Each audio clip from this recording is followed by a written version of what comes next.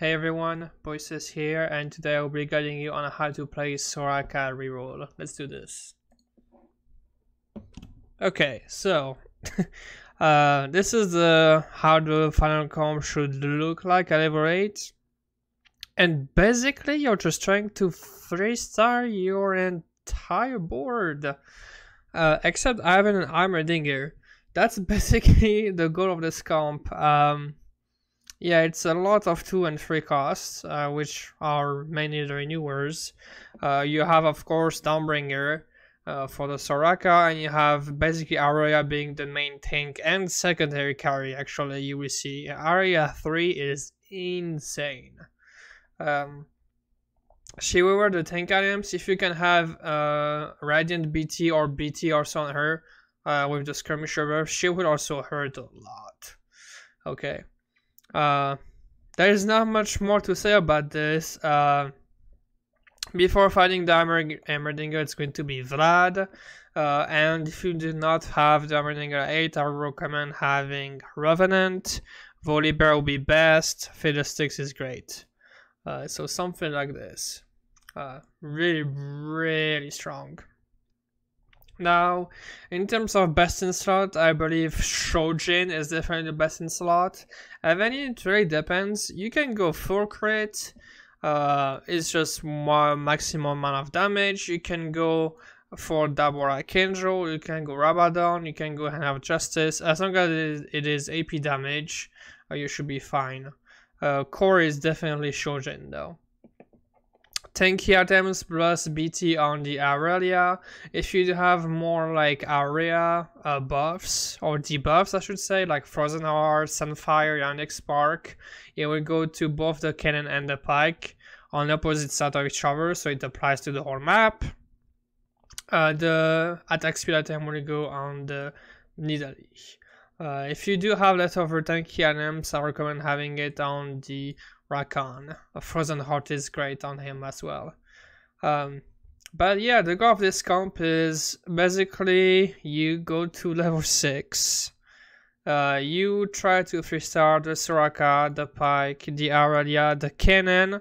It doesn't have to be specifically Cannon, just one skirmisher. If you need the Ironclad later and you get the Jax, that works great too. Just Cannon is a 2 cost, so it should be easier for you to hit your Soraka. Once you have that, you go to level 7, you 3-star the Nidalee, you 3-star Rakan, you go to level 8.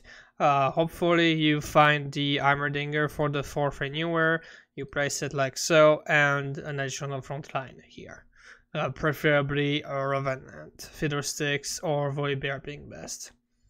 But yeah, that's basically the comp. Now there are other variations, and we can talk about the very, very late game, how it should look like. It will look like something like this, where you will still have maybe this kind of Soraka, 3-star. You will have something like this. No, one more, for example, this Aurelia right here, 3-star. You will have the Rakan 3-star, maybe with another Archangel. And this is probably the capped board right here with Revenant. Revenant is the best frontline that you can play in the late game right now. So it should not be a brainer. You need to play Revenant. 4 anywheres is the best. If you can go to 6, of course, go for it. But it is a high roll. You have 2 Mystics. If you do need Mystics, and then again, there's more going to be Heimerdingers, Teemos, stuff like that. Gwen, Eden. Mystics being fit here, otherwise you can just go for Ironclad. This is just another version of the comp. As far as item orders, I mean, you're supposed to get Soraka pretty early if you're considering playing this comp anyway, so I just including the 1 and 2 cost, just basically Soraka waiting room. Those are the best in terms of mana and AP items that are 1 and 2 costs. This into Dawnbringers, these 2 in Abomination, Aliens, or Redeemed, whichever one you hit.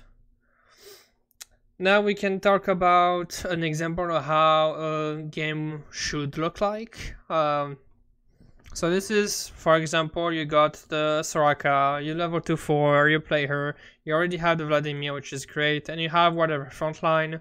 In this case, you got Knight. Okay, so at this point you need to focus on two things. The items for Soraka, it doesn't have to be the full crit, it can be Archangel or anything else. And the tanky items for the Aurelia. So for example, the Warmogs can definitely go here. If you go to level 5 here, there is not much that you can do. I would suggest to have the Dawnbringer if you can. Gragas is a fantastic frontline unit that will be subbed later for Nidalee. After that, I like having the Sidrani just because it gives you both Dawnbringer and Brawler, and you have a really strong frontline with two good damage dealers. And then comes level 6, and then level 6, you're gonna basically get rid of this right here, bye bye, and it's going to be Aurelia, Pike, Cannon. Those will be the main ones right here. 1, 2, 3, 4, 5. There is one more. It will be the Nidalee. There you go. You're basically gonna look for this board, and once you do have this board, you stop rolling and you try to basically 3-star as much as you can. That's basically the idea. The tanky items will go here now. The Warmogs. There you go. Basically like on the Karim. If you think about it, attack speed item, if you do have, will go here, and the AP items will go here. Any area items like Morello, Sunfire, Morello here is fantastic. If you do get a Sunfire on Pike, it is insane. So is Frozen Heart, by the way, right here. Now, as far as Radiant items, definitely the Archangel is fantastic. Drew Gauntlet for the Soraka are the best. Rabadon is okay. Shojin definitely not worth it in my opinion. But those two are fantastic for sure. The rest, it will be basically going to the Aurelia, either tanky or the BT, basically. So how about, I don't know, Trapclaw. Trapclaw would work here. She will get more stats. And that's basically the board. You just 3-star everything here. Once you do go to level 7, you're gonna go with Rakan, and hopefully you're gonna hit the Ivern. At this point, it's probably saying goodbye to Sentinel instead and have the Foreigner. I think would be more important for your Soraka. And you 3-star the Nidalee, the Rakan. You go to level 8 and you play this board plus 1 legendary. That's basically the comp, guys. Let me know if you do have any questions. Otherwise, I will see you guys next time.